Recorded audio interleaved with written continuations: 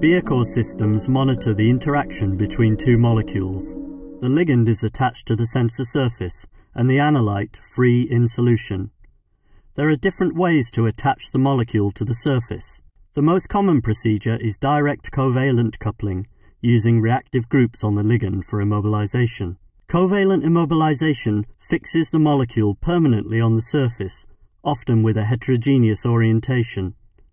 Capture-based coupling is another common approach, and it's used when ligand is unstable or difficult to immobilize or regenerate.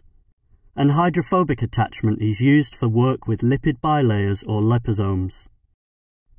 There are a range of general-purpose sensor chips used for covalent coupling chemistry. The general steps involved in immobilizing ligands are the same for essentially all covalent methods. Biacore systems offer similar support for thiol, malamide and aldehyde coupling. The most common coupling procedure, amine coupling, introduces N-hydroxysuccinimide esters to the surface matrix by modification of the carboxymethyl groups with a mixture of NHS and EDC. These esters then react spontaneously with the amines and other nucleophilic groups on the ligand to form covalent links. Our software guides you through the immobilization step by step. First, we will select the chip type you want to use. In this case, we are going to use CM5 chip. Flow cell 1 is used as reference, with activation and deactivation, a blank immobilization. This flow cell will be used for bulk referencing. Flow cell 2 will be immobilized with the ligand.